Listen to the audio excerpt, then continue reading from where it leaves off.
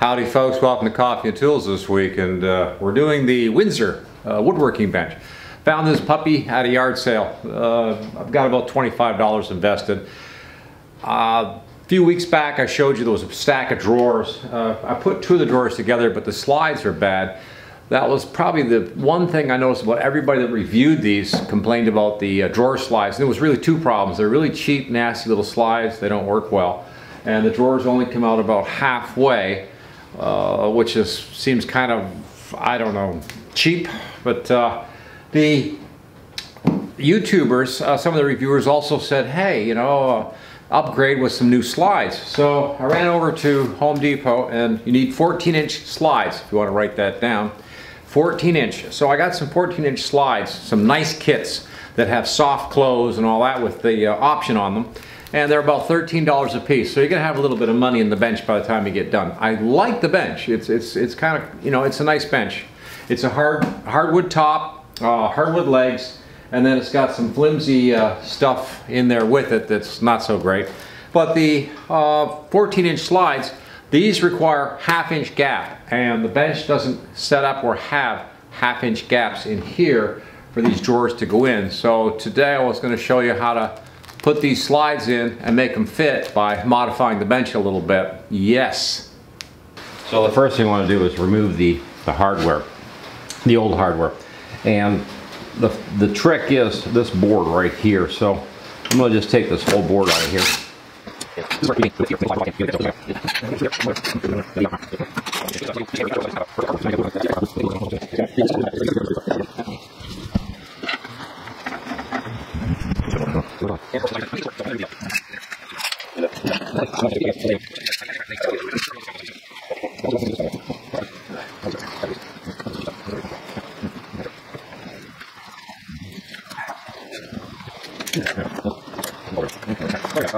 So, after you cut that piece of wood, 7 by 13 roughly, you measure your desk. I mean, just make sure, but this one here, it's just old. It's not even quite snug.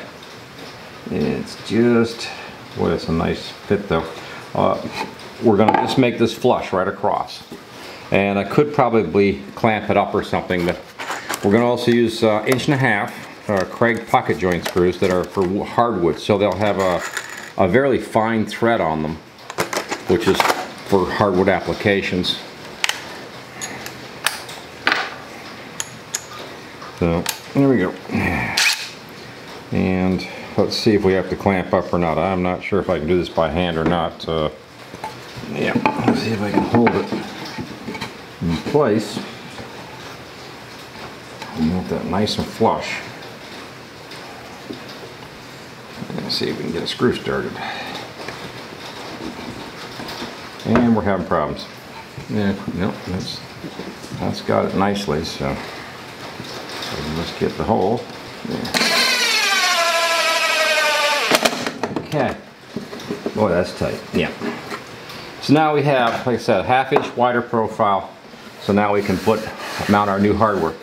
So the next thing we're going to need is a big fatty speed square to go across here, and I'm going to make a line to where the holes need to be for the new drawer slides. Cool. When we come back.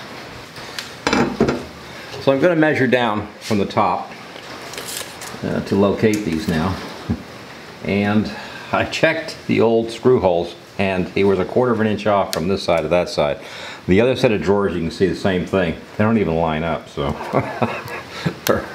So we're gonna come down here and just say 2.5, right about there. And I just need a little mark. So now, I'm gonna bring this up. This will make it a lot easier to locate those screws. And of course, because they're behind the drawer and the slide hardware, I don't really care about the mark too much as long as we have something. Yep, there we go. Something we can go by. And I'll even come all the way up to here and go back there like that. Yeah, they were spaced. That's about 3 7/8. It was probably, I'm going to take a guess and say that it was probably supposed to be 4 inch from this line to the next one, which would give me a total of 2.5. That would give me 6.5 down to here. So let's take a mark, and I'll go off the old line, and I guess I'll come down 4 inches. But after what I just checked on, and what I just saw over on the other side, whatever I do will be better than what they did. So, and again, like I said, this is a kit that comes in a box, so I'm not sure. I guess it sort of depends on how good the people are that are installing it. Now, when I put the screws in, I'm going to put the front screw in and the middle screw. The back screw, there won't be any line, so we'll just be driving the screw into the lumber at that point. But now we know where those slides have to go on this side. We'll duplicate this on the other side, but right now we're going to get these in. Oh, the moment that everybody's been waiting for. Let's see if we can get one of these open. And it's really not that much. There's 2 slides, some screws, and the packaging. That's about it. So we'll just whip these open and show you what we have. Yeah, these are really nice slides. At least I think they are. Well, I think they are. Now, there's the slides.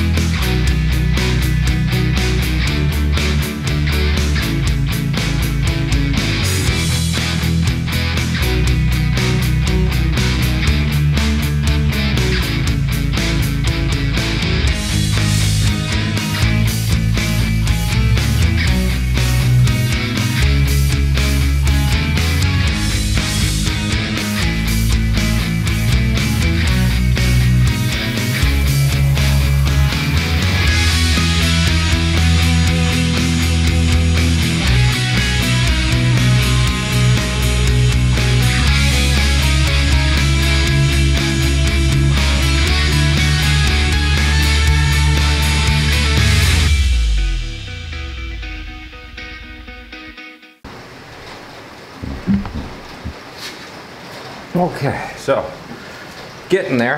I had to switch out this first screw because this is hardwood, and the screws that came with the Home Depot kit are just a little too soft. The head was actually virtually almost stripping going into this hard wood, so I switched it out for some hard type, better screw quality than what they gave me with the kit here. Just so you know. And this is finishing up on this side. Let's see, where's that black line? There it is. There we go. We're back. Well, there's the drawers, so take the hardware off. Oh man. They probably just did a middle of the road scrub line thing here to locate the screws. I'm going to take a look at that. The instructions that came with the new slides, actually, like I said, sort of put it at the bottom down here, but I'm thinking the center would just be fine. And if you go to like a 2-inch from the top down, make a line, and say that's where our hardware has to attach, and put it a little bit lower than what it was.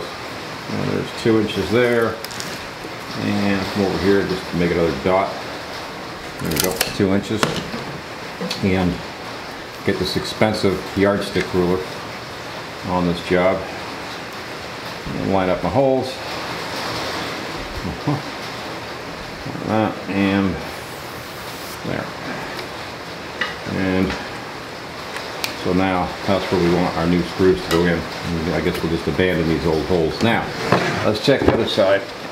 Well, yep, there's a 2-inch, and we'll do a 2-inch. And oh, yep. So let's see. Well, that should fit nicely in the middle in here. And that's got to come all the way to that, plus the line. So I'm going to throw a clamp on this side like that, so that I can just hand hold and work the other side. There we go. At least Lowe's wouldn't do this to me, or would they? Oh, probably. Wow. Yeah. These screws really need to bite.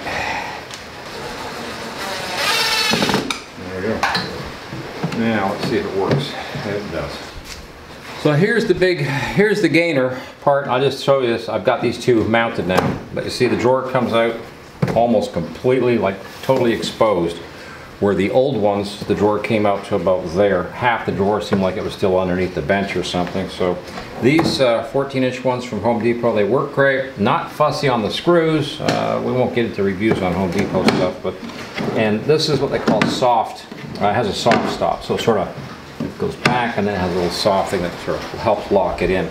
So I got to finish these two, and then we got another, I guess we'll call it upgrade to do on this bench yet, to do with these drawers, because there's something missing I haven't showed you guys, but we're going to come back to that in a second. So you saw me do this side. This side here, I had to shim out 1/4 of an inch, so I cut some old scrap plywood and put it in here under the drawer slides in here. So that way, that's a done deal. Now the other thing there was this piece here that came across underneath the bench that was slotted and hit the center of this plate coming down from the top. So it sort of adds a little bit of structural integrity to the bench, perhaps. So I took a scrap piece of 1x3, that was just an old piece, and cut it up and screwed it up at the ends. And also I had to shim this piece here, so that was what you saw. I was gluing the little spacer to make up the difference, because this doesn't come down as far as those 7x13 end pieces that we made. But you need that so that you can clear the drawers and what have you anyways. And so we covered that, and we lost all the footage on the camera, so that's why I'm backing up and doing this. So the replacement piece was 48 3/4, just in case you know. And the piece I shimmed here was a 3/4 inch by 3/4 inch block, which I came straight up with and glued in the center, which I think we got some of that footage, but we lost a little bit here. All right, here we go. So this is the backyard this morning. So during the video last night and into this morning, this is the sort of mess that happened. We had quite some strong winds. We had quite a storm. It was a hurricane that kind of jogged a little bit. Turned out, I guess it went right over top of us by the looks of it here, because we're just east of, I guess, and just north of Galveston. So yeah, we got our butts kicked last night a little bit. That's not too bad. Yeah, it's just got quite a mess to clean up. And my river out back is a little bit higher than it normally is. So yeah. All good. Now let's get back to the bench and see if we can finish this up. Okay, good. Recording, whatever. Okay, so this is the piece in question here, and I ended up making it 3/4. Originally, when I measured it, it called for 3/4, but it looked like a little tight, so I thought we'll go with 5/8, and then it didn't matter because it was like, I've got so much scrap left over. It's like, who cares? So I'm gonna go ahead and put some good old glue on. Yep. And I'm going to make it real messy and just do both ends. Yeah, that ought to be good. And then we're going to set it underneath. So as soon as I get this in place, you guys can come in and have a look around. How's that sound? Yeah, there we go.